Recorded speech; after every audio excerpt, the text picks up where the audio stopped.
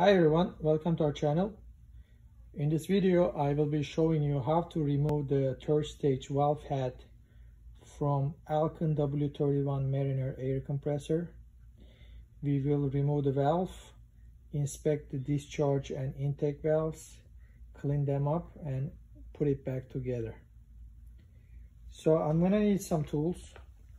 I need a 19mm, 14 and 13mm wrench. I need two Allen keys, number 4 and number 6.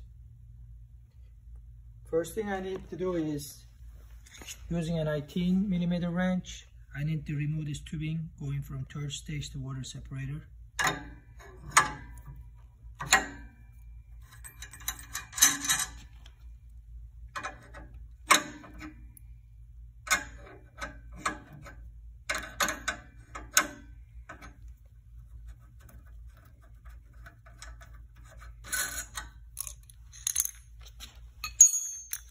Next is, using a 14mm, I'm going to remove this tubing for cooling.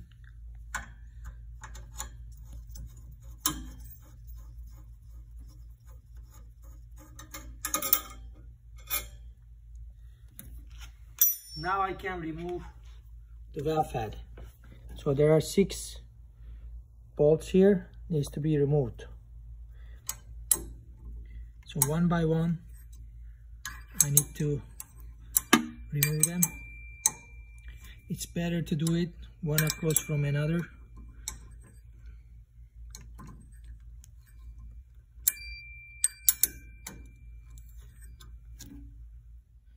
Now I have my valve in my hand. I'm removing the top part, and this is my actual valve I'll be inspecting. The valve has one intake, which is suction valve, and one discharge valve. And using some air, I will be cleaning the valve. I'm seeing an out print on this side, and this side says in. When I spray air from in, I should see that air is coming out from intake valve. This is what I need to see. So, spraying some air. I make sure I clean my valve. Now I'm going to do the same thing for discharge. If I spray air from the outside, I should not get any air coming from intake. The air should be coming out from the hole next to the intake.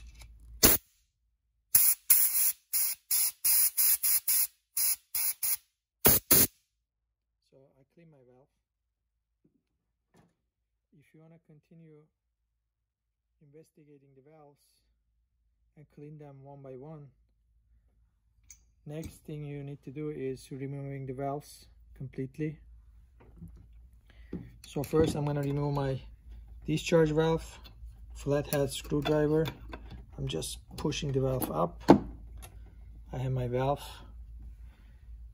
There's a valve plate and spring inside. Using a sharp object, I'm just testing my spring, and I'm just seeing that if my valve plate inside is closing properly.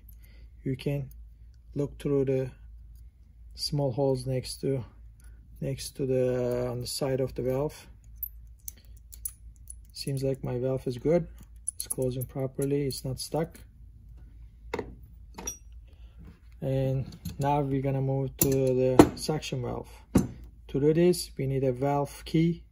This valve key is specific for Alkin valves, so you need to get one from the Alkin compressors. They're not expensive, but they are very good to have it.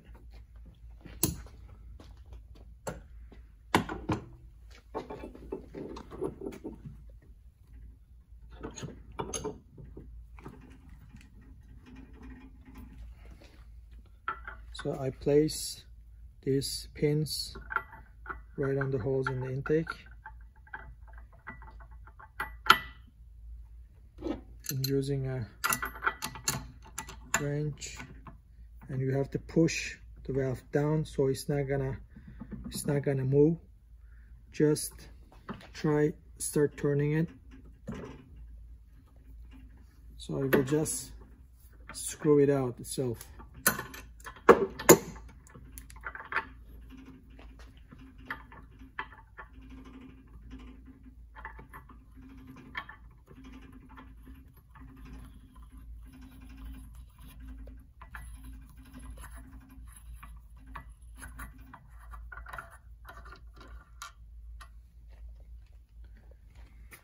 Now I remove my valve. So I'm going to be doing the same thing using a sharp object. Just make sure that valve is closing properly. Spring inside is working as it's supposed to. And seems like my valve is working pretty good. And I'm going to clean it with some air. Do the same thing for both valves. And just put them back on their place.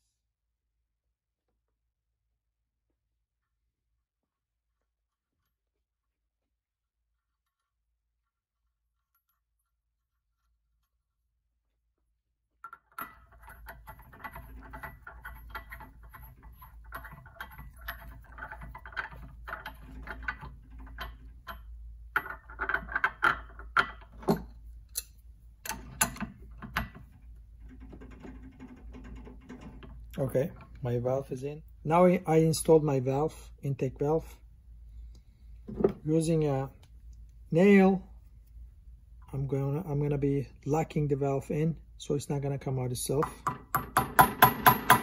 So I just tap next to it. It puts some pressure to the valve and it locks it in.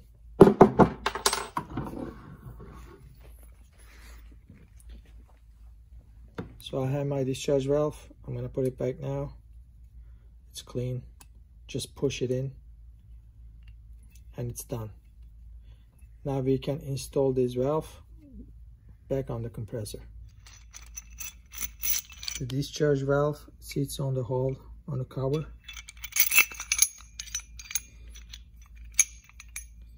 Before you install the valve, one thing you gotta make sure is get some oil lube or Vaseline and put it on the o-ring on the cylinder, so that way we're not gonna cut the o-ring when we install the valve.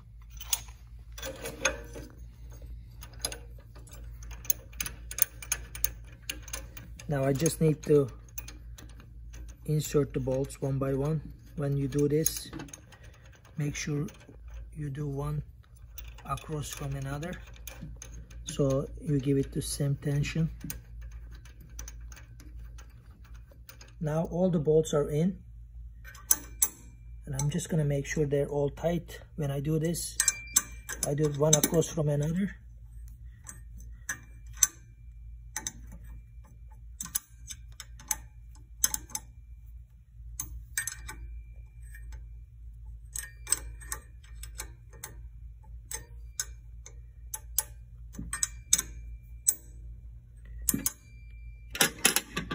Next is there's a pin underneath this cap, pushes the valve in.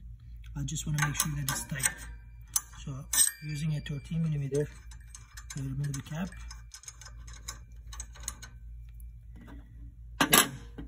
With a 4mm Allen key,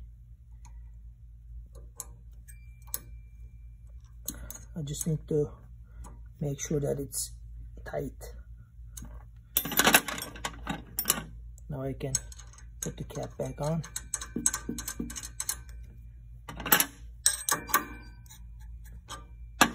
And install my tubes.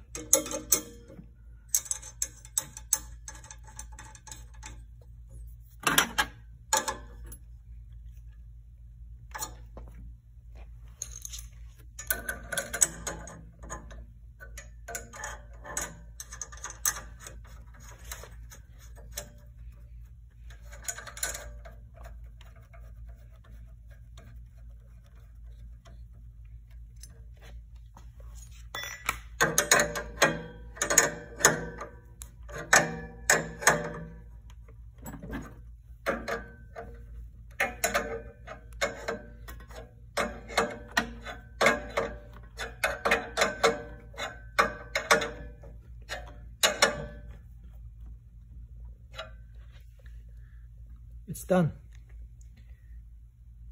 Now you can run the compressor and test if everything is working properly, if your compressor is building up the pressure, and if the third stage is all good and working now, it should go to the final pressure, which is 4500 psi or whatever the final pressure you are running the compressor, and you should not get any air coming out of from the safety valve, second stage safety valve behind the water separator.